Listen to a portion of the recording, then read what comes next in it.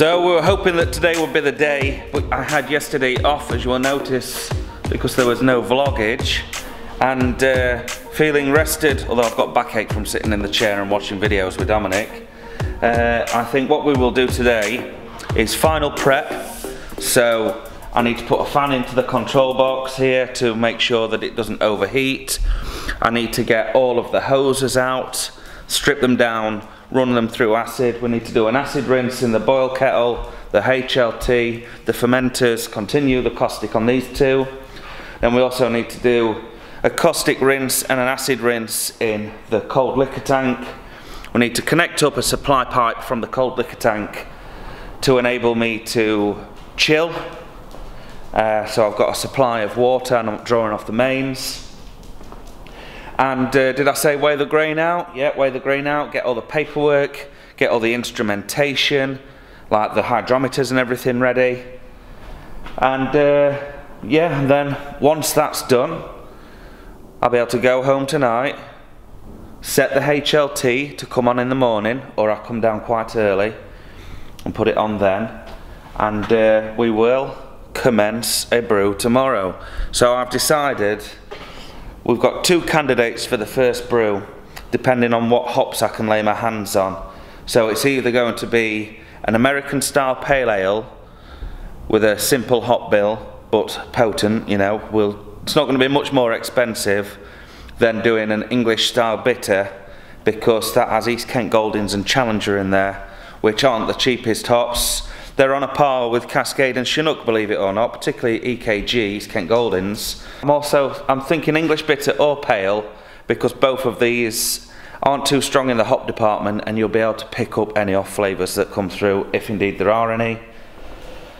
So we'll decide today once we've got ingredients out, and we can see how the land lies. So first things first for me, we'll get some of these tanks set up and recirculating, and then I'll start buzzing around the fan into that control panel there.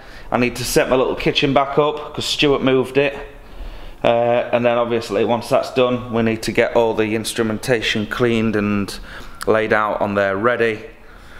And well, exciting times. Lots to think about, lots to think about. Right, we've got a right rush on, so I'm changing the adapters over here for the bottom of the control panel to put on the trailing plugs, the 32 amp trailing plugs that I wanted. Over here, we're recirculating caustic in that tank, and you can see the water coming out the back here, because I'm emptying the glycol reservoir, because we had water in there. So I'm just emptying the water out. And then what we've got here is our monoprop glycol. So yeah, you can see we've got the monoprop glycol there. 40 litres. So what we're going to do is chuck that in, recirculate it, test it, so we make sure that we've got the right concentration. Hook it up, recirculate it for a bit, and then test it, of course. And then we want to, oh well, we'll talk about the dilution rates of the glycol shortly. And we'll turn this machine on, and we'll see if we can get the whole system cooled down.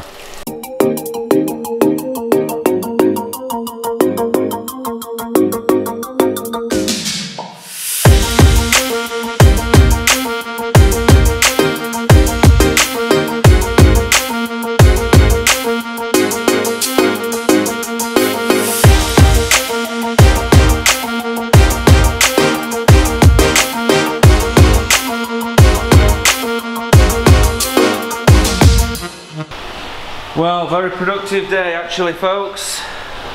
We've got the cold tank down to 9.2, the glycol tank.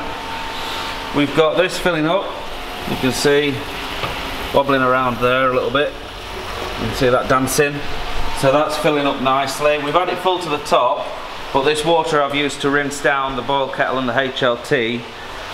So around the front, we're recirculating caustic through the inside of all the pipe work that we've got, and we're just waiting for the HLT to finish draining. Then I'm going to close her off, and we're going to start filling her up using this instrument here, Now this is going to allow me to measure litres going into the tank.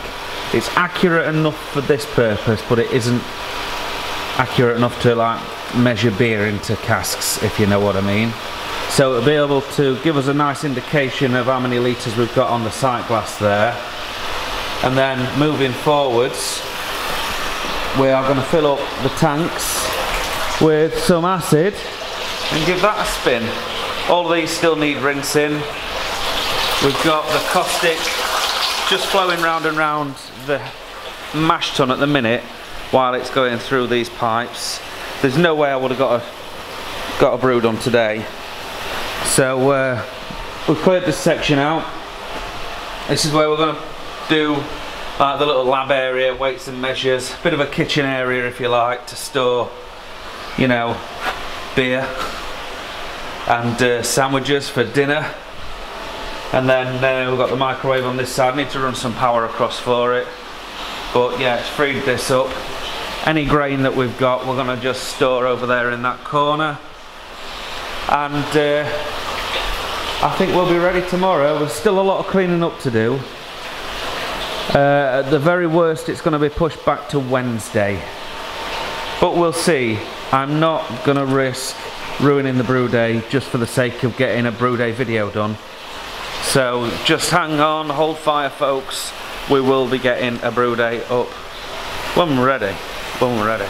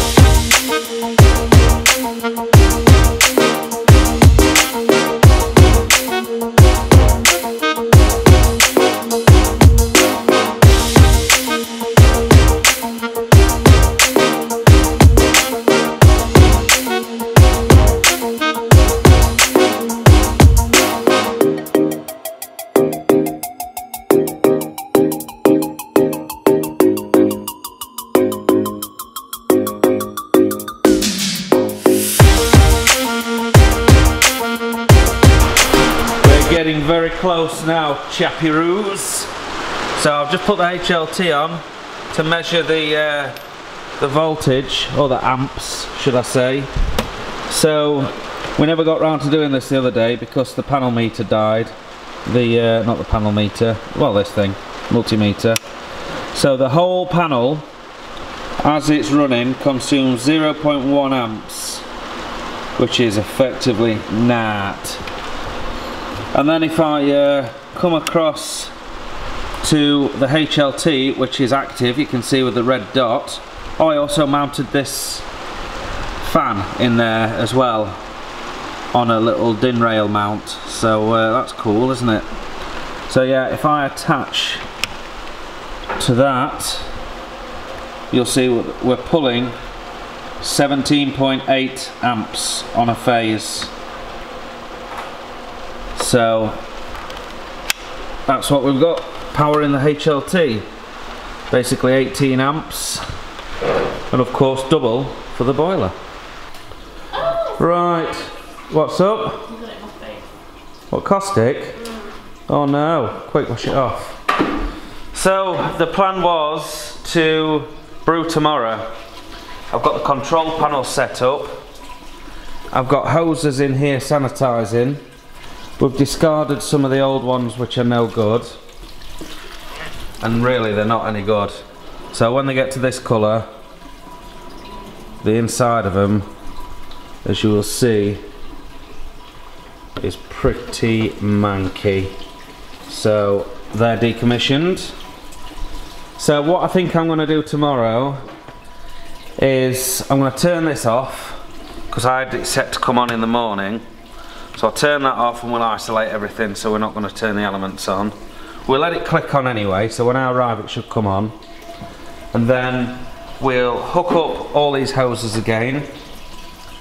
We'll weigh out the grain, and we'll put the grain in the mash tun. We'll weigh out the water treatment, and we'll get everything ready to go for tomorrow.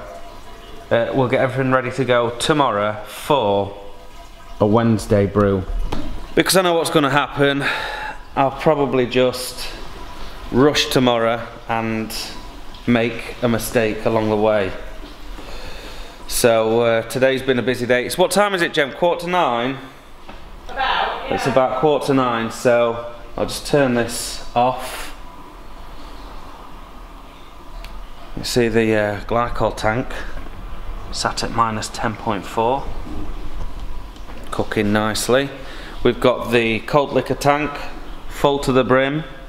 The HLT, as I said, is full to the brim. We are literally ready to go. So I've just got to weigh out grains, weigh out hops, finalise a recipe, and yeah, make sure we have no hiccups. I've also got to find the time to ring Andy from GC. He left me a message. Well, I reckon that's it, Jem. I reckon we can wrap up, me duck, go and get the kids, and get prepared for, well, a steady day tomorrow then. Get everything weighed out, and then push the button on Wednesday. That's the plan. Right, there we are, we've got it, it's in the bag. It ain't gonna change. So we'll see you tomorrow for the final setup and the weigh-in. Yeah, we'll see you tomorrow for the weigh-in.